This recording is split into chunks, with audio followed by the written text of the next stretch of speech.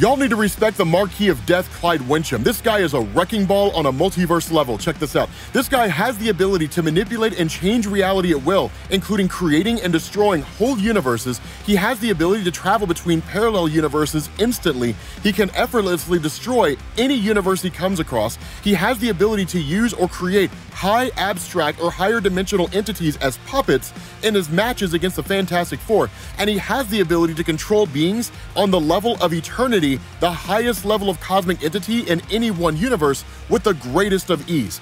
Make sure you guys follow for more.